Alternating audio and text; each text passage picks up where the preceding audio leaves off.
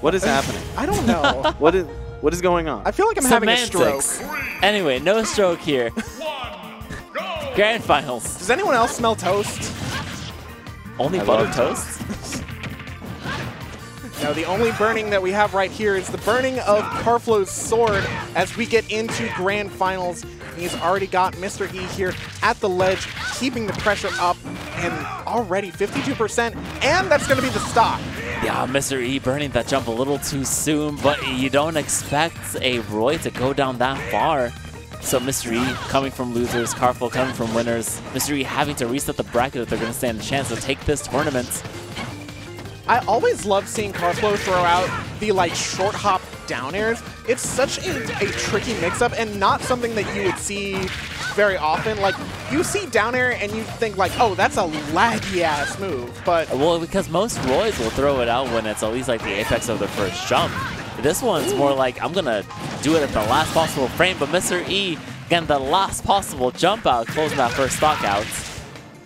Yep, forcing Karflo to air dodge there, and Mr. E was still able to find the punish before the air dodge lag ran out. Mr. E kind of adjusting himself in his seat as he gets jabbed forward aired for his troubles. What separates Mr. E from a lot of other Lucinas is the way they're able to change their momentum in the air off stage. As we saw there, a reversal shield breaker, and right here we're back on stage and they're already mixing up their movements so beautifully here with how they're ledge trapping Karflo into another stock. Yeah, Mr. E kind of pumping himself up. The ledge scenarios have been where Mr. E has been finding his value so far in this game one, and already we might be seeing another one. Karflo trying to find the high recovery, but that's game one. Oh. As soon as Karflo got put off stage, that was the stock. Was that the fastest stock I've ever seen against Karflo? I think it was. As we see here. Slingshot. Right? But here we go. Oh, we're seeing this momentum here. Karflo actually going back. We got the forward smash, and Karflo just air dodges back. He knew it was over. Yeah, that was it. Right. The biplats offline as Mr. E's bans. So let's see where we are taking game two as Karflo's counter pick. Town and City. No one goes to Town and City with good intentions. Mr. Karflo is going to rob this man blind. Hey, quick question. Why did we let Roy go to Town and City? Town and City is fine with Lucina. What do you mean? Look at all these platforms. Look at all the sharking opportunities. Mr. E will die. Mr. E is in kill percent right now because he has allowed Karflo to go to Town and City. He is now in kill percent. Nah, these high ceilings. Have you seen these short sides? Have you seen Double Edge dance the hoo-ha? I've seen it. I don't believe it. Not against Mr. E. Uh-oh. Mr. E trying to call it a cross-up. Instead, we're getting a offstage situation. And never mind. It could have gone either way. All right, Karflo trying to create a snowball situation, going in with the neutral airs, the nair plane. Mr. E getting that forward tilt, back air. Mr. E can't close it out. Yeah, and I mean, honestly, Town and City just so good for Karflo, even in this particular matchup. Like, who cares if Karflo dies off the sides earlier? Because in game one, as soon as Karflo got put off stage anyway, it was over. So you may as well take the closer blast zones. And Karflo right now is taking them to the bank, only taking 12% from that shield breaker. Hello? Oh, that's yeah. I was like, are you really going to regrab against Karflo? Well, you know, we all like to take gambles, I suppose. Karflo going a little too low. That was such a risky edge guard attempt from Karflo, making it out with his life. I think Mr. E actually tried to counter it, but just wasn't fast enough. Yeah, I think that was a little too... his reflexes were on point, Goodbye, but Town and City. not the frame data. Fun Town and City moments. Look, if this was Saturday, we'd have a KK slider. We would. Oh, clean little jab block. Mr. E realizing that would have been enough for a forward smash and not wanting to stale that, instead of just going to rack up damage. Mr. E trying to break through all of this movement. All right, Karflo. You know Karflo is sniffing for blood at the ledge. Mr. E not quite giving him what he wants, but this juggle situation just so good for Karflo right now. Really nice kind of delay from Mr. E using that parry, that counter off stage. It's so safe. All right, set Mr. E up on the platform here, even closer to the blast zones. Uh-oh. Good cross-up. That's almost dead. Yeah, that cross-up saved Mr. E's life right there. No, the back air? Please stop letting Roy go to Town and City. Never. I mean, it's your funeral. Don't harass my bad decisions. Anyway. This is a public service announcement. Please love yourself. Do not allow Roy to go to Town and City. As we saw here, a beautiful situation even in this first stock, but Karflo, you're right, just had too many of these moments where it was a clean stock against Mr. E. Mr. E had to fish for those a lot more often. Okay, and it looks like Smashville is going to be Mr. E's counter pick of choice.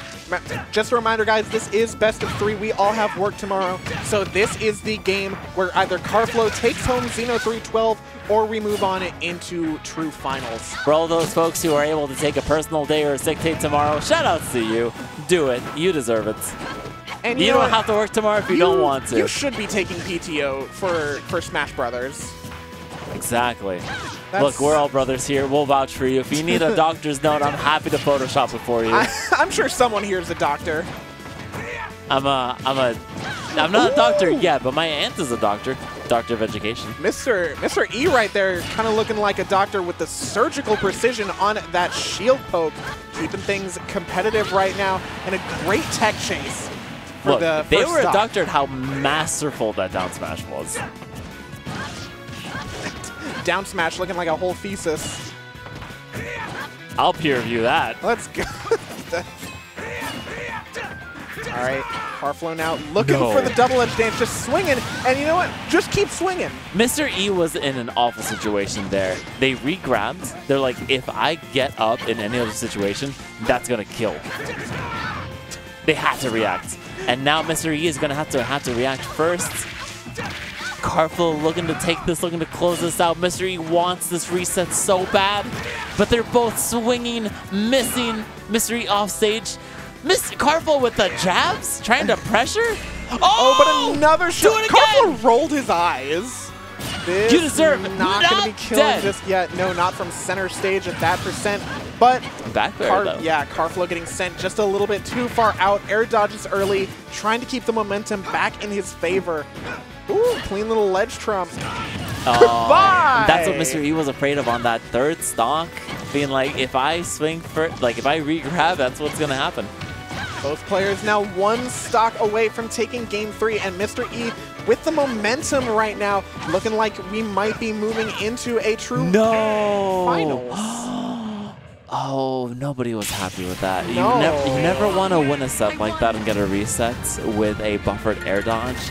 And you don't want to lose like that. No. It's one thing to be hit by your opponent. It's another thing to be like, that was my fault. Yeah. But we're going on to a reset. I wanted some more Smash Brothers. I hope you want some more Smash Brothers. As we see here, we see just... So getting sent off stage. And then we get off, and no! There was no way to recover. Just the fear from Karflo is realizing their mistake. Okay, so go ahead. This is goofy-ass music for true finals. So this was anxiety music when I was a child going into those like underwater stages. Like, I'm going to drown. So I kind of want to flip side. Go for it. You know, before Mr. E allowed Karflo to go to Town and City, not a great decision. Karflo has now allowed Mr. E to go to Battlefield. Also not the best decision in the book, because as you were talking about before, that Dolphin Slash just becomes so much safer, and Mr. E gets to throw it out more to disrupt Karflo's momentum. If Karflo does have those opportunities with the, what do you call it, his up special? Blazer? Blazer, to get up on that top platform and land safely. So it's going to be kind of a blow-for-blow battle here with these up special, these DPs that are able to break the momentum of either player. Yeah, I mean, Blazer, not one you see as often. Yes, it does have super armor, but not nearly as fast as this song. Holy shit, what just happened? Hell yeah! This is the Benny Hill of Smash Brothers. Dude. Oh, Mr. E re-grabbing a very dangerous situation as they're trying to strike the platform. I mean, we've seen thus far in this set that Karflo has not been able to punish re-grabs without a hard commitment like a down air, just because like Lucina's ledge hang is so low that Karflo is not able to get anything like a down tilt or a jab, which he would usually be able to get. But it doesn't matter when he finds back airs like that. Now Mr. E on the back end. Karflo is so comfortable at 47%. They start to be a little fancy, maybe relax a little bit. All right, Karflo once again getting the party starter, but Mr. E swinging his way out with the down air, still not out of this game one in True Finals. That was a bold shield breaker, not quite working out, but another missed air dodge from Karflo bouncing off the stage. And that is a ton of momentum lost for Karflo potentially. It goes to show that your worst enemy is yourself. Sometimes it be like that. And sometimes it be like Jer. We're going to game 2 here in True Grand Finals. That head shake, that is not what you want to see going into game 2 of True Finals. Now, if it was any other place, we'd have best of 5, but you really only have one more shot here to stay in the game. It is, in fact, Wednesday, my dudes. We have work tomorrow. Don't remind me. Karflo, on the other hand, jive into his music. He's got the AirPods in. Okay, what kind of music do you think Karflo's listening to?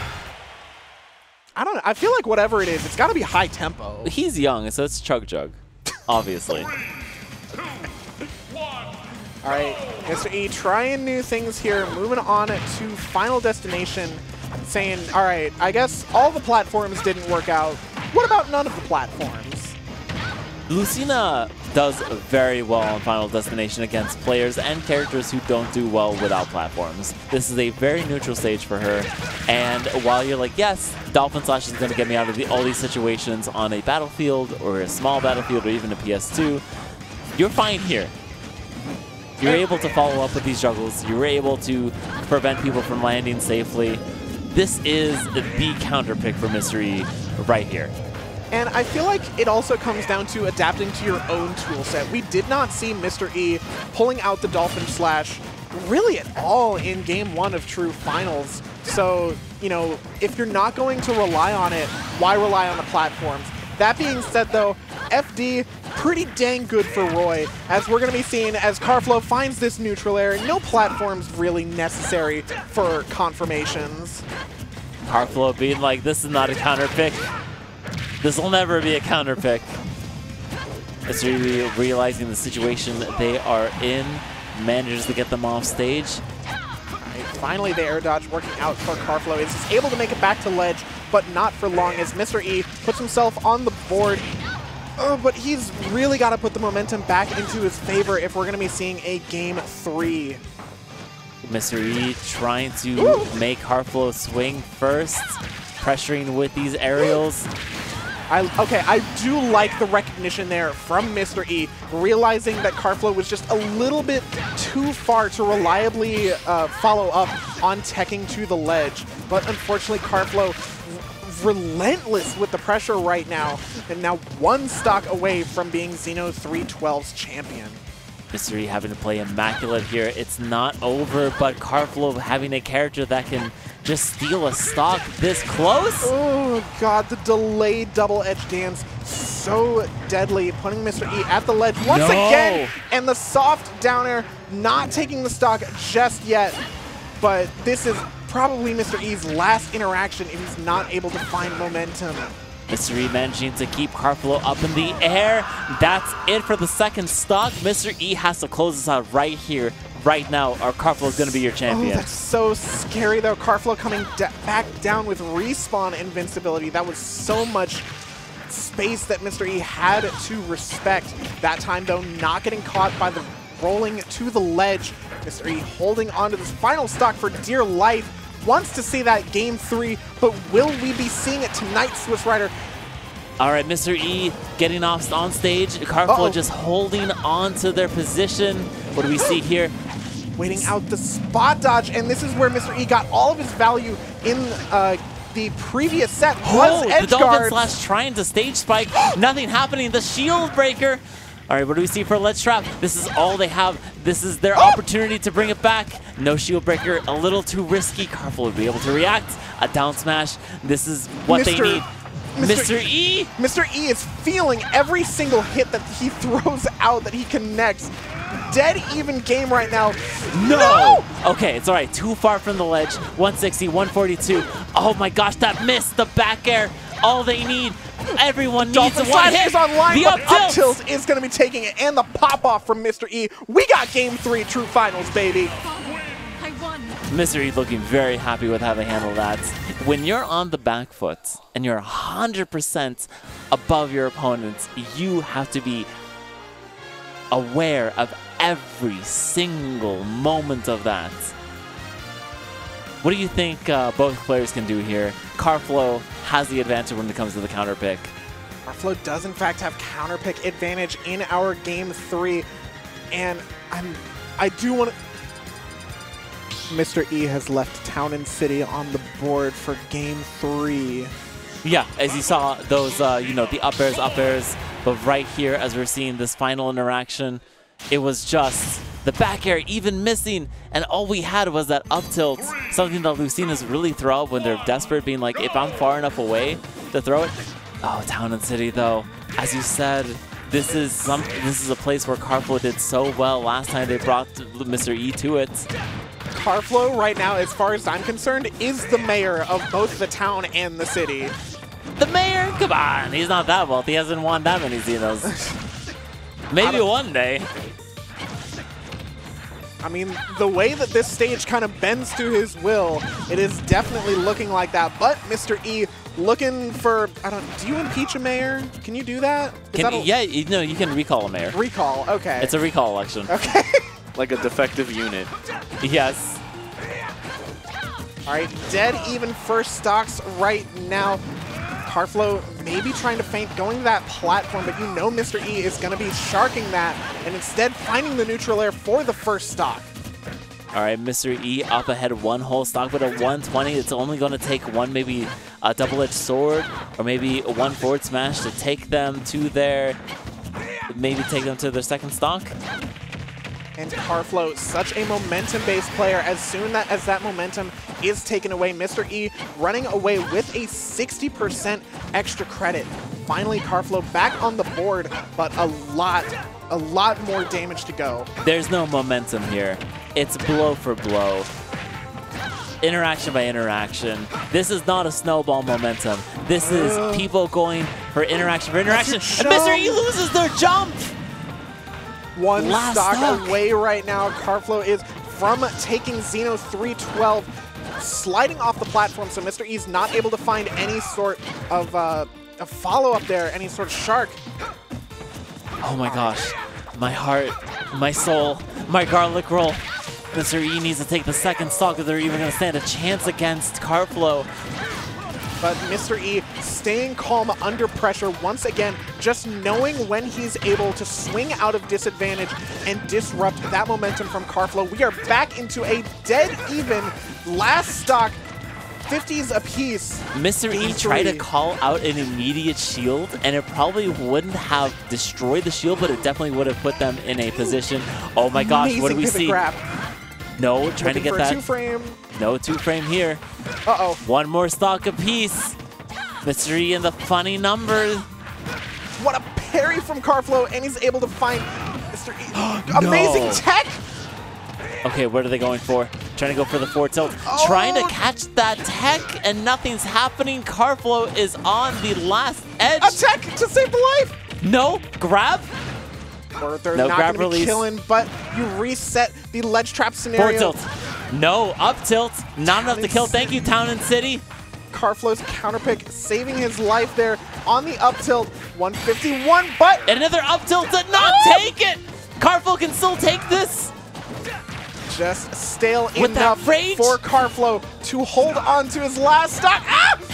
Oh, and another up tilt takes it. That is going to be taking third time's the charm, and game 3, third time is the charm for Mr. E, as he is your Xeno312 champion. Mr. E feeling so good about that, knowing that they've talked about this so many times where they want to come out to locals more often. And as we see here, we're seeing an interaction on that first stock. It was definitely Karflo's to lose. We're seeing a beautiful nair to take that. And another one here, Karflo. This is where I was worried Karflo would have taken this set, with these moments where they grab or they get like a jab into a backer or a forward air. But Mr. E was able to keep their momentum, keep their mind intact, and this was the most heartbreaking where they dropped their jump.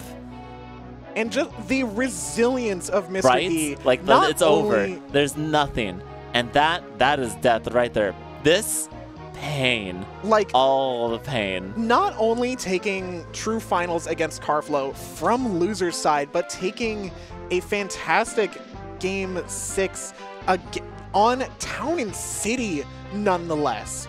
Karflo's home. Mr. E was able to take it. Beautiful backer right there, bringing that to last stock. And as we see here, the very final interaction, just this entire last stock. So we have a shield right here, right? And we just have enough frame data to land. So what do we see? We either see a jump, we see a jab, or we see an up tilt. And anything, Karflo could actually just hold this, right? They could just hold it. They're very safe. But if we go... Oh, they went for a grab. So as we see right here, the grab Look at missing. Roy is doing the most like, hey, dab me up. Right. But as we see here, like they're too low, right? So they're going to grab. We go frame by frame. They miss. And we didn't even like get that. So instead we just got an immediate up tilt. And we're just going... Oh, there's a spot dodge, missing the grab, and Roy is dead. Karflo losing, but going to second place, never a bad time here at Xeno Weekly. Not. So if we could see the bracket, I do want to shout out everybody who made top 8, top 10 if possible. Congratulations to Mr. E for winning grand finals here. Karflo for coming in second, Vivi coming in third. Yeah, Mr. E also coming from loser's side of bracket, having dropped to Melly in winners quarters of bracket. So yeah, just a fantastic losers run, taking it over LRA, John Numbers, Melly. Actually, the run back from Melly, I didn't even catch that earlier, and then Vivi. Oh, this was an amazing bracket. LRA start, I didn't even see them play. I must have been off stream. It is what it is, but congratulations to everybody coming here, playing their hearts out for those viewing, and for all the casters who have been here tonight. I know we've been holding it down for most of the time. How are you? We've been having a good time. Good. I've absolutely been enjoying my time here. And before we let you guys go tonight, just as a reminder, we're here at Xeno Weeklies. We're here literally every Wednesday for $15 for top level Smash. Like, this is really the weekly that you go to if you want to level up, and you've already seen this is the level that you're going to be seeing here. Yeah. So make sure you are following at House3000 on Twitch. You can also look for updates at Devin3000 on Twitter, where you will be seeing all of the matches get tweeted out as they are happening. Also, hashtag free HO3K. Please, it's been so long. If you want to level up your game, though, and you feel a little intimidated by the talent that you see on display here on Wednesdays, come to Bombs. It's every single Monday. We do Super Smash Bros. Ultimate. There's a 64-player cap, no pools, a very cheap entry, and you can get all the friendlies you want. Trust me, we are very nice. We'll give you tips. You can play some of the best here without any fear of being like, well, I'm going to get like 2 stock. No. It's okay. They're here to help. And the thing is, even if you do get 2 stocked, it's going to be streamed on the amazing quad stream and uploaded to the YouTube channel thanks to the wonderful level ups in production here at House of 3000, NY Series premier production for esports. I mean, you saw earlier, we were popping off. Did you guys see the overlay disappearing when Vivi pulled up hero menu? It was so cool. It was so cool. And how do you do it? Nobody knows. You can support level ups like that by following on Twitter, Devin3000. Also, we are now on Blue Sky and YouTube, and you can come hang out on the Discord. And also, is that really Blue Sky's logo? Yeah, it's literally just a blue sky. It's just a sky. Yeah, it's a picture of a sky, and we're like, well, we gotta make it yellow like everything else, so now it's like the piss dimension. The yellow sky. Follow us in the piss dimension. The guy who ran Twitter apparently doesn't have enough money to hire an artist to make an actual blue sky. And if you are feeling particularly generous, or you have one of those Twitch Primes laying around, you can throw a subscription our way, keep the roof over this Kirby's head, and get some more channel points for yourself so that you can participate in voting on the quad stream as well. I do like that quad stream. If you like that quad stream too, be sure to subscribe, follow, and share the stream. The way that the meta is developing around the quad stream is so funny. I love actually seeing a meta the bidding around wars the quad stream so much. The bidding wars are fun. But what do you think there's like a meta towards like Station 1, Station 2? No, I think what it really comes down to is like the matches. Like I've said before, like if you're voting on like say a John Numbers match, you are simply getting more seconds of stream per channel point. Also, there will be other people who will out channel point you because they're like, John Numbers again? No, not until top 24. I mean, that's the meta. It's like John Numbers feels like the channel point meta, but then you've got the counter meta coming in as more people start to vote away from that. I don't know, it's... Could we get a tier list for the stream stations? Yeah, come on, we gotta have that. But we gotta get more stream stations for that. We should start collecting statistics on like who actually quad gets stream voted telemetry. For. That's right. Exactly. Yeah. Who gets voted for most? But that's enough bullshitting around from us. I've been FourceArmor. You can follow me at FourceArmor on Twitter. Eventually Blue Sky when I get around to using my invite. Tell you what, I'll give you an invite. I literally have an invite. Oh I've had it for weeks. All right, have a good night, everybody. Good night, everyone. We'll see you soon.